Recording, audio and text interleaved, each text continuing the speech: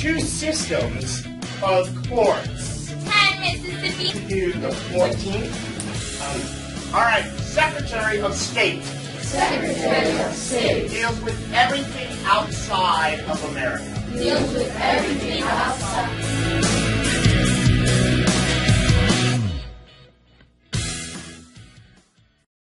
Hi, and welcome back to Mr. Raymond's Civics EOC Academy, where today we are going to break down the United States Constitution. So last time we learned all about the preamble to the U.S. Constitution, which is the introduction to this famous document.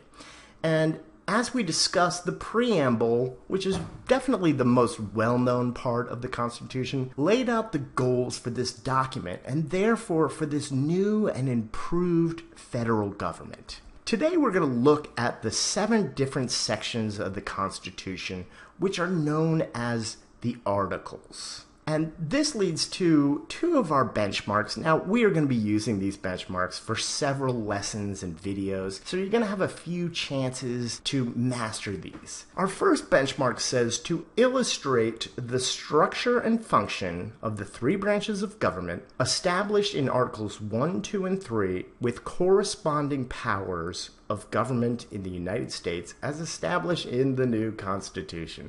Now, that is definitely a mouthful, but really what it's saying is we are going to look at how this document is set up, especially focusing on the first 3 articles, as these are the ones that set up the 3 branches. Now, we will look at the other articles because these are going to help set up some information for later on this year as well. Our second benchmark says to describe how the Constitution limits the powers of government through separation of powers and checks and balances. And we've talked about separation of powers before. This was a theme of our Enlightenment philosopher Montesquieu, and how the 3 branches really kind of check each other to make sure that no one has too much power. But we will be going over this in some detail throughout the year. And just a reminder, teachers, that this PowerPoint and lesson plans are available at Teachers Pay Teachers. Just search for Mr. Raymond's Civics EOC Academy. So the Constitution, which is like a rule book or a blueprint for how the federal government is set up, is a major focus for our course. And it lays out the foundation not only for our country and the U.S. government, but for all of the things that you will be learning throughout the year. So I highly recommend that you take careful notes somewhere that you can come back to repeatedly, and I usually have my students make a flip book, which you see right up here, and that's something you might be interested in doing. So what do you need to learn today? Well, today is going to be a quick overview of how the Constitution is set up. In later videos, we are going to go more in depth with the 3 branches, and what was said about the branches in this Constitution, and maybe what wasn't said. And this incredible document meant and continues to mean big things for not only our government, but for our way of life. So the first section following the preamble is Article 1, which establishes the legislative branch, and we call our legislative branch Congress. And this is the branch that makes laws in America. But that's not the only thing Congress does. They also have the power to declare war, create and collect taxes, raise and support the Army and the Navy. They can borrow money. They can coin money, which means to print or manufacture money. They regulate interstate commerce, establish post offices, grant patents and copyrights, and create lower courts. Now, is this everything that Congress does? No. But again, we will look at this branch in more detail down the road. Okay, so next comes Article 2. And Article 2 established the executive branch. And this is the branch that is headed up by the President of the United States. So the main job of the executive is to enforce the laws passed by Congress. In addition, the Constitution said that the President would be the commander-in-chief, or the head of the military. It would give him, or her, hopefully soon, the power to appoint or receive ambassadors, and ambassadors are representatives from or to other countries. The president would negotiate treaties, appoint Supreme Court and federal judges, and appoint officials. The Constitution also described the way in which the president would be elected. And we touched on this in a previous video. The system to elect the president is called the Electoral College. And if you didn't get it last time, we will review it again later. Finally, the Constitution stated that the president would report to Congress each year on what is called the State of the Union. Basically to state how the country was doing, what should be done in the future. And this is a big speech each year where the president lays out his plan for the upcoming year. Maybe you've seen your parents watching this speech on TV. So next year, pull up a seat next to him, sit down and check it out. Now, again, is this all the president does? No way. But yes, you know, we will be looking more into this later. And I hope you're picking up a theme here. The Constitution is pretty vague or lacking a lot of specifics. After all, it's only about 8,000 words. But this is how the document has lasted for so long.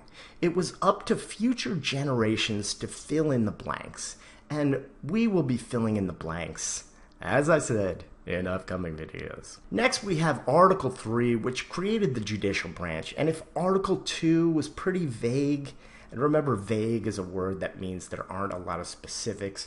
Well, Article 3 was extremely vague. It created a Supreme Court, and this would be the highest court in the land. And it described some of the cases that this court would hear, including lawsuits between different states. Say Florida wanted to sue Georgia over pollution in a river. That case would go directly to the Supreme Court. They would also hear cases involving ambassadors from other countries. Say the ambassador of France was being sued. That would go right to the Supreme Court.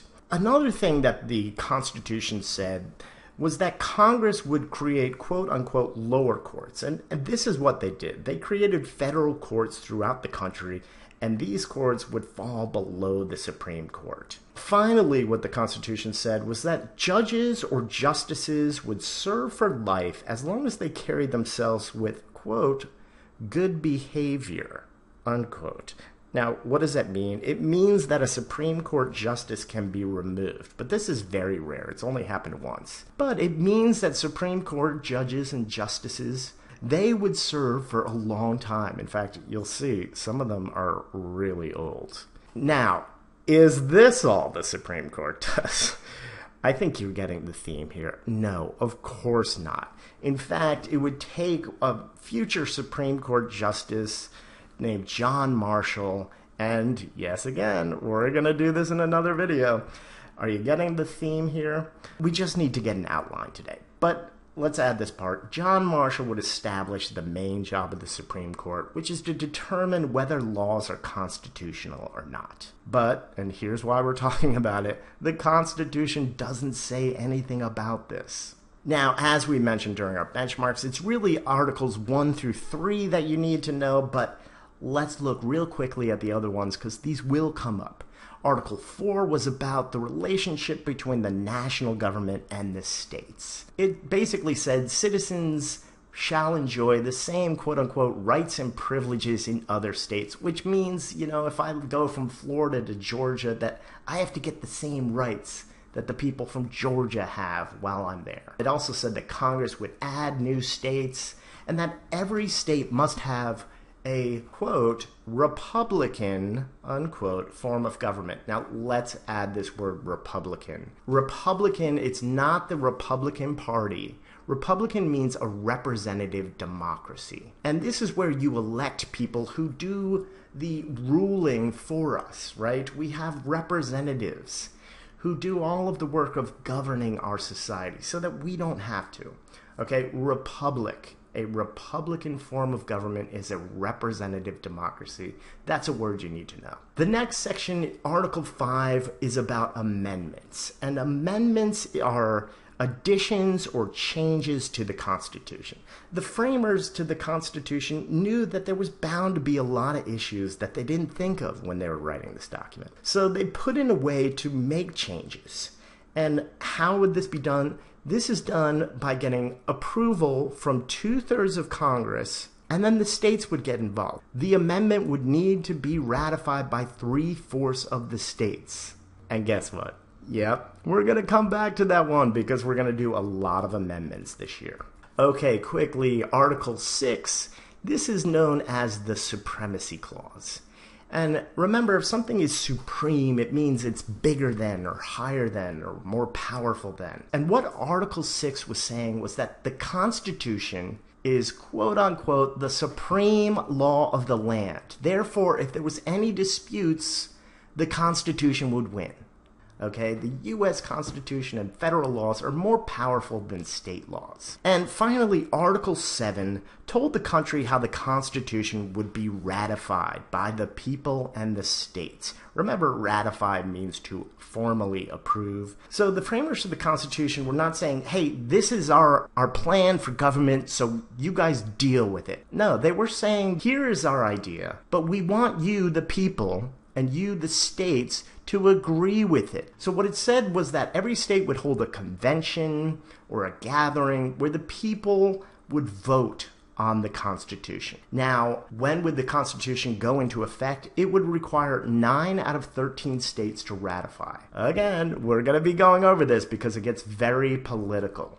And we'll see this is the beginning of political parties who are fighting about the Constitution. Should we have it or should we not have it? Okay, so we're going to be picking up with that in a later video, but before we do, let's do a quick review. All right, so tell me, which article established the Judicial Branch? You know that one, right? Yes, Article 3. Which article established the Executive Branch? It's only 1 through 7. You know it? Yes, Article 2. What is one thing the legislative branch, aka Congress, can do besides make laws? Did you write them down? If you said declare war or pass taxes or deal with money, regulate interstate commerce, establish post offices, grant patents and copyrights, or create lower courts, you would be correct. What do you call a change to the Constitution? Come on. Yeah, it's an amendment. What is the name we discussed for a representative democracy? I did that one pretty quickly, but it's a good one to know. And to the republic for which it stands, one nation, under God. Yes, a republican form of government is a representative democracy. We have people who rule us, and we vote for them. All right, so coming up next, we're not done with the Constitution. We're going to look at the principles that are written into this document. We could spend months and years on this document, but we won't. Luckily for you. So be sure that you subscribe. Again, teachers, this PowerPoint lesson plans with activities are available for sale for only a couple bucks at Teachers Pay Teachers, Mr. Raymond's EOC Academy. And thanks for watching, scholars.